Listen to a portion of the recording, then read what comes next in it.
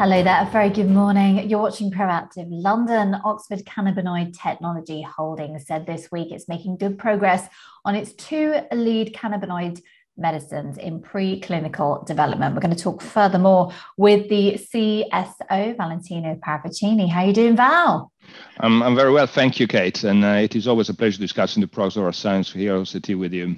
Excellent. All right. Well, plenty to do. Let's maybe start here because, as I say, you mentioned this week the move to clinical trials. What is your lead compound we're talking about here, the program one? And this is called OCT 461201. So maybe just fill us in. What's going on?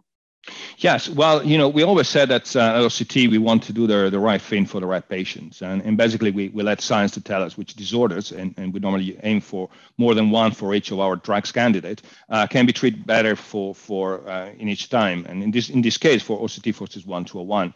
So we perform multiple preclinical study.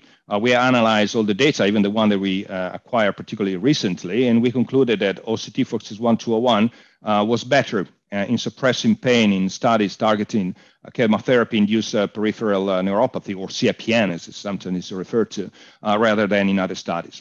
So CPN happens frequently and commonly in people undergoing cancer treatment because basically the drug using chemotherapy is damaging the nerves.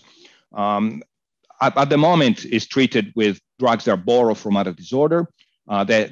These drugs have serious adverse effects, and they are effectively not adequate in terms of effectiveness.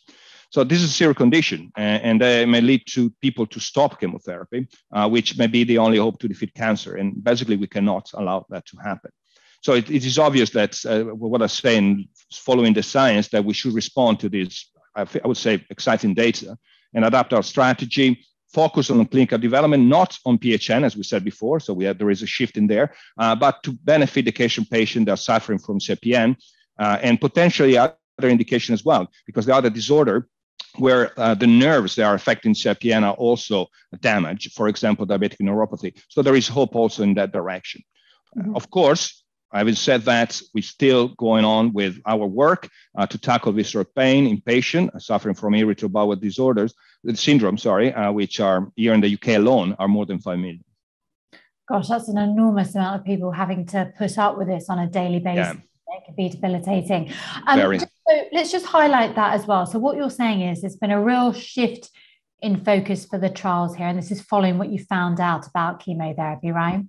Yes, that's right. I mean, we obviously, as I said, we in science you always go ahead with hypotheses, but then you have to validate them. And although there were data that were suggesting that PHM might be one of the potential targets or indication, as I said, the data we received recently suggests that CPN must be better.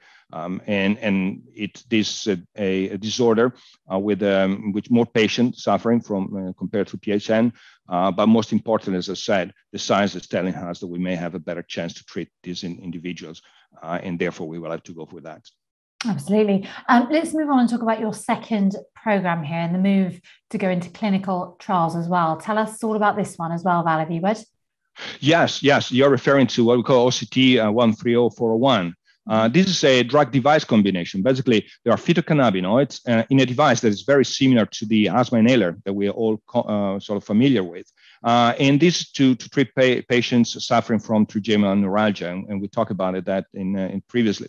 So the development of the device, the formulation of the compounds, and the combination of the two drugs that are going to form this particular drug device combo is going extremely well.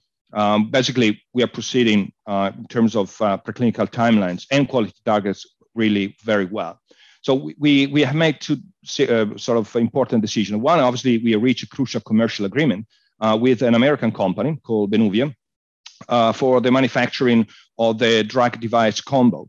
This is according to the good manufacturing practice that are needed by the regulator and by ourselves, actually, to safeguard the patients or the healthy volunteer in the first clinical trial.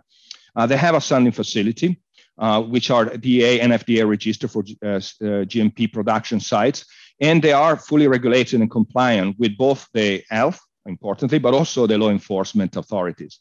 So this is a really fundamental step to go into the clinical trial in healthy volunteers initially, and we decided to do that in Australia.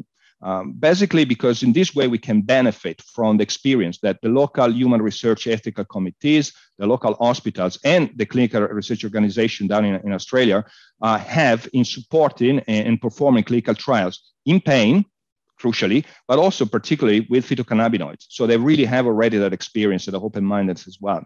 So we have identified some first-tier clinical organization, and as you would expect, we are performing the due diligence so that we can select the best partner to expedite the route to clinic with speed, yes, but also in a cost-efficient manner with quality, and most importantly, obviously, by safeguarding and caring for the healthy volunteer first, and then for the patient, where we'll go in other clinical trials later on. Mm-hmm.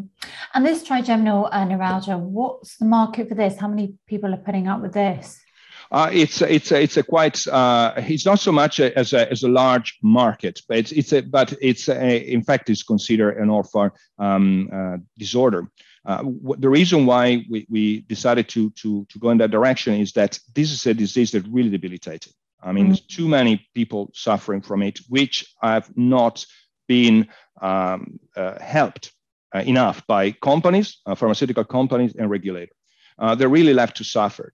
The disease, in addition, has a very unique cause. Majority of the patients has a very, basically it's one problem only, that is a compression of the trigeminal nerve.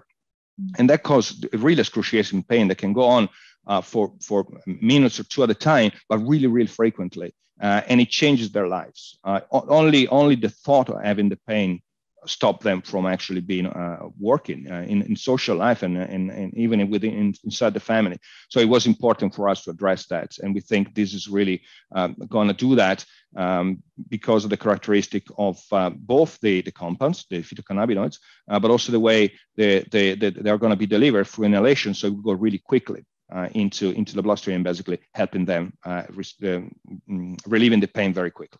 Oh, well, best of luck with that. It sounds horrific. So it appears your research and your development programs, they're going well. So you must be excited. Yes, we are indeed. Actually, we are excited. We have two assets that are targeting effectively 3 initial indication, program 1 and 2, and we are investigating other opportunities there. In addition, with program 3 and 4, we are progressing with pace. Basically, I can say confidently that our strategic plan to create and expand a pain-focused pipeline is on target in terms of adding new assets continuously. It's on budget so that we can organically grow the company value, but it's also on time to deliver those much-needed therapies for the people that are suffering from debilitating pain, it was discussed, but also, let's not forget about it, but from the lack of adequate treatments. Well, we'll let you get back to it. Thank you very much. Thank you very much, Kate. Thank you. Always a pleasure. Thank you.